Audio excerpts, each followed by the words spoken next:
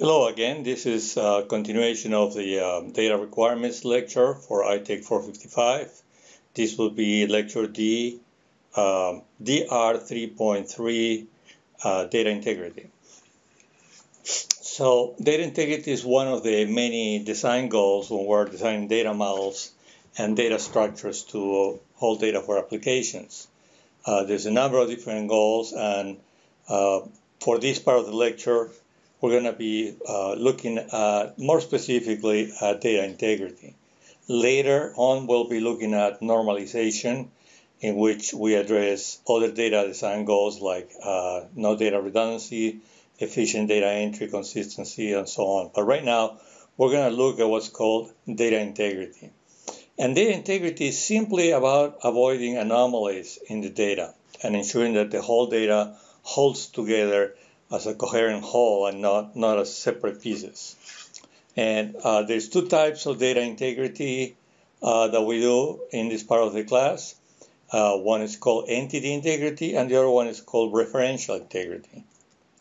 So again, there's data integrity. There's two main issues. One is entity integrity, and the other one is referential integrity. So in a database, you have a number of tables. You need to inspect each table for entity integrity. In other words, ensure that each table individually, isolated, has entity integrity within that table.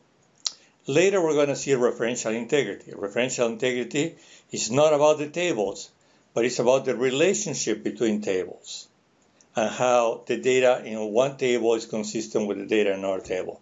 But for now, let's look at entity integrity, which is inspecting each table in the database. Entity integrity, what we want to, consistent with the relational model. One of the things, what we really want to accomplish with entity integrity is to ensure that every record in the table can be addressed. And we accomplish that by having a unique identifier in each row. And that's something we were talking about before when we were talking about the relational properties of databases. So essentially, you have data integrity in a table when there's a unique identifier that is almost like having an address. You have an address for a row in a table. And that unique identifier can be a column or a combination of columns. The important properties are that identifier is not duplicate and is not null or is not blank.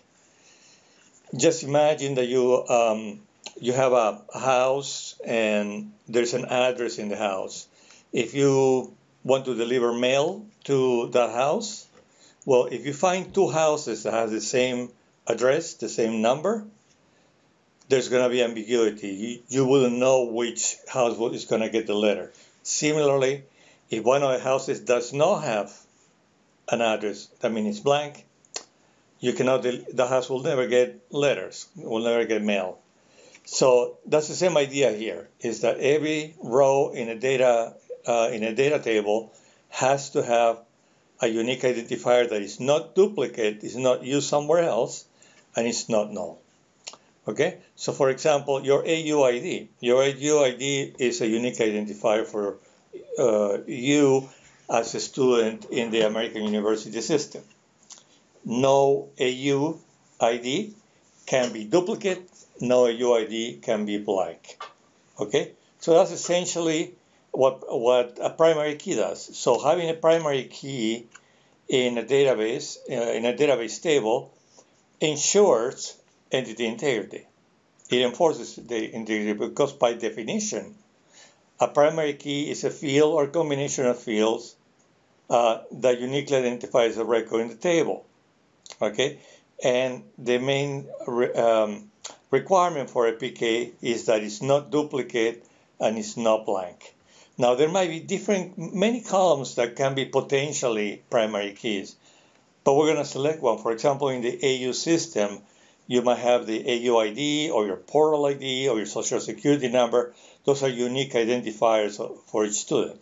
So, but when you develop an application and you design a data model for that application, you pick one. Let's say we pick the AUID as your unique identifier. That becomes the primary key, and for you as a student in the students table, okay?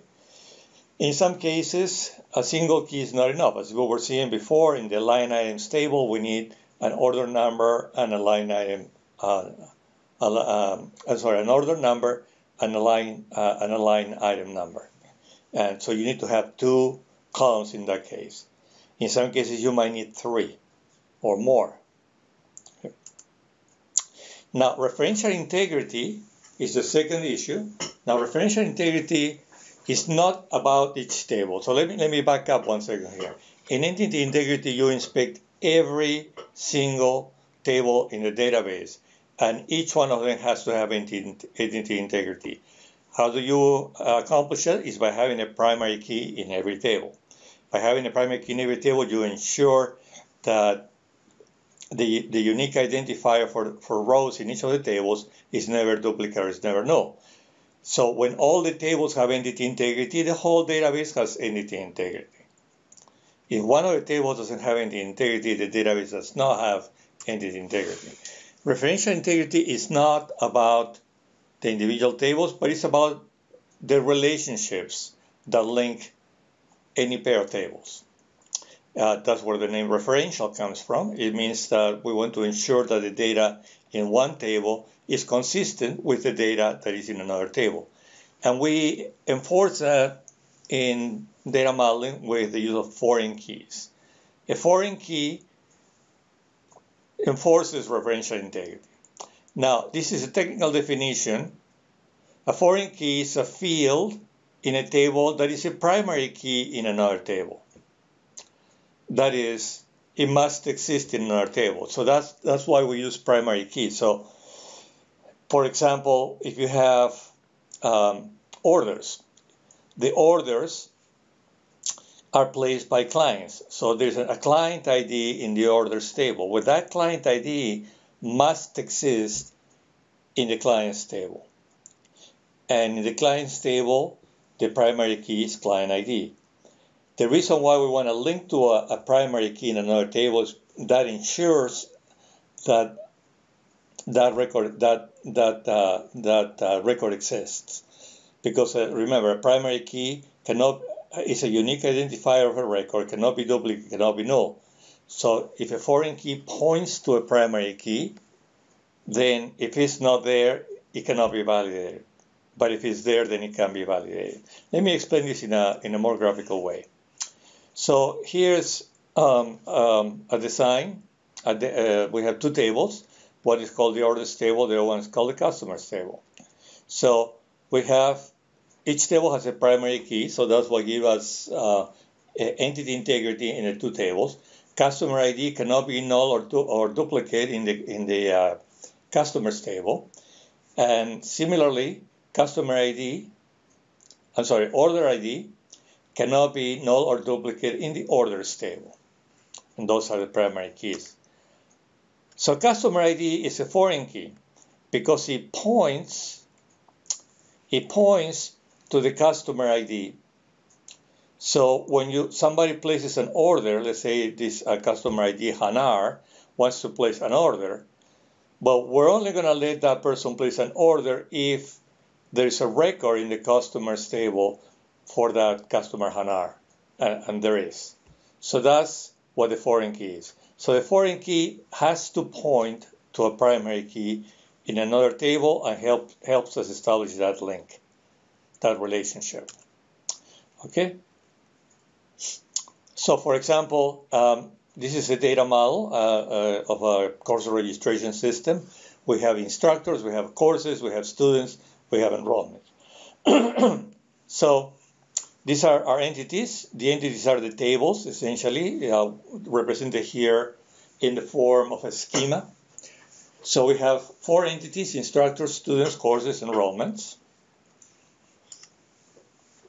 Okay, and there are relationships. an instructor can teach 0 or many courses.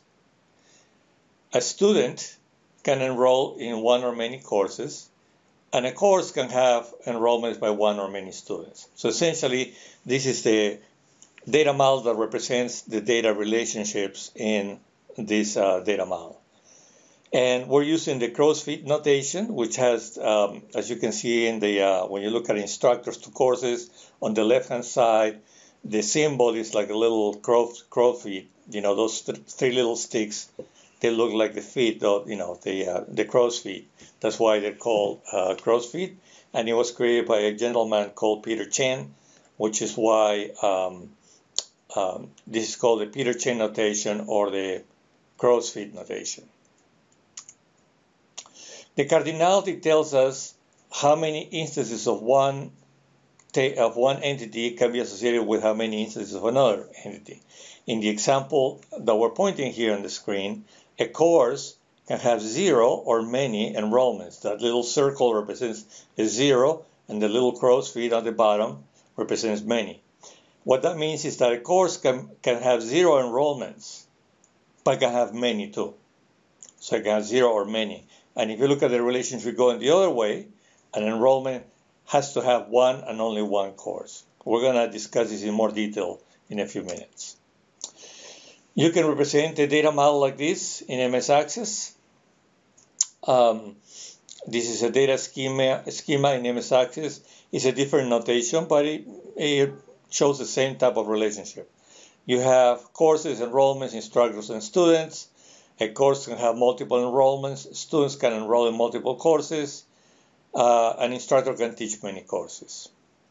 So it's just a different way of representing the data model. We're not going to use this, but if you implement a data model as an MS Access database, you'll have this representation. If you use a different database, there's always some data modeling tool in every database product. Okay, so you have your entities, have your relationships, and the cardinality, which in this case is 1 to many. Okay, so we're going to stop right here, and in the next section, we're going to talk about conceptual data models. So we're going to put it all together. We're going to go through everything we've talked so far about the relational model, the data modeling, the primary keys, foreign keys, and then we're going to put it all together into a data model. And after this, you'll be in good shape to do the VCO exercise, developing data models. So I'll see you in a few minutes.